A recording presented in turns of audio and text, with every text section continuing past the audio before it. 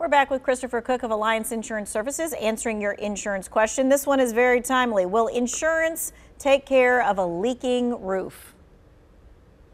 Yeah, it depends. Did the wind blow the shingles off your roof and water blew in?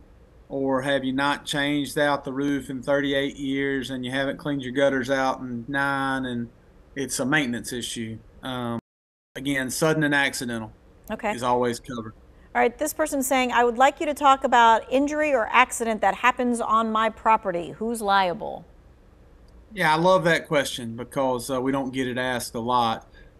Sometimes it's just bad luck. Aunt Sally comes over and she falls and breaks her ankle, and there was nothing to do with a mistake that you as a homeowner made. That's usually what we call a medical payments claim.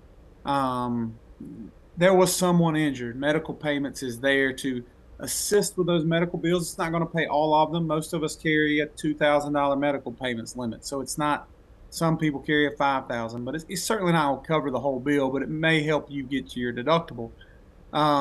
If you have a trampoline, but insurance guys hate trampolines. But if you have a trampoline and your neighbor's kids come over and they're jumping on it and they fall off and they fracture their collarbone and it's a major injury, you as the homeowner are going to be held liable. If you have a dog that bites someone, you as the homeowner are going to be held liable. So there are things that you can do as a homeowner that cause injury to others, and the liability portion of your homeowner's policy is what's going to pay that claim. What about if I have someone coming over my house and doing work, like cleaning out those gutters, and they fall? This is why you always want to have insured contractors, because if they fall and they get hurt and they didn't have insurance, they're going to come after you, or their attorney is. And so that's why you want to make sure that professional has insurance, specifically workers' compensation insurance. All right, this person says, if my neighbor's tree falls over the fence and clips my roof, whose insurance do I use? Who's responsible, the neighbor or me? Your insurance policy is going to pay for your damages in an act of nature. Period. End of the story. End of the sentence. Okay. All right. Yes. All right. This person says, my homeowner's policy clearly states I'm being charged more than the standard. Shouldn't there be a specific reason for doing so rather than we can, so we do? Yeah, I sound like a huge smart aleck here when I say this. There is a very specific reason. It's math. And I know that you may not like that. We don't, I'm a consumer too. I don't like that either. But the insurance company has to do statistics and actuarial work, and they use math to determine what the rate that they need to charge is.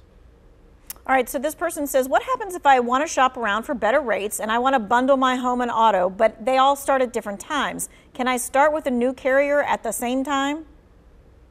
You can start with a new carrier at the same time. You can also move your policies at their renewal dates to the new carrier. That's your choice as a consumer. But I'll pick on a few companies. If you have your auto with Geico and your homeowners with State Farm and your motorcycle's insured with Progressive, you can move all three of those policies to Allstate on June 1st, or you could move them to Allstate as they renew. And those are just random company names that I picked out. But you can do it either way, whatever your preference is. Okay, this person says, when you're filing hail damage on your car using comprehensive insurance, do you get insurance points? I love this question. It's a great question. No, there are not insurance points charged for that. Okay.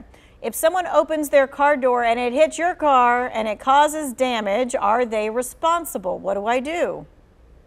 Yeah, that's a tough question. The answer is yes, they are responsible. They are liable for your damages. Then it gets tricky because most likely it's a parking lot accident. We really like police reports when we file insurance claims. Police don't love filing police reports on private property, and a shopping center is usually considered private property. So it gets a little bit complicated. That, kind of the human thing to do is exchange insurance information. The person who made the mistake would agree to pay for the damages to the person whose door would ding. I like that. That's the human thing to do. That doesn't always work that way, but we'd love it for it to work that way. All right. Thank you, Christopher Cook, for your time and your expertise. Hey, if you missed any of this, maybe you've been talking about this kind of insurance situation with a family member, I want you to go back and look at this interview. It's going to be posted in the 2 Wants to Know section of our website.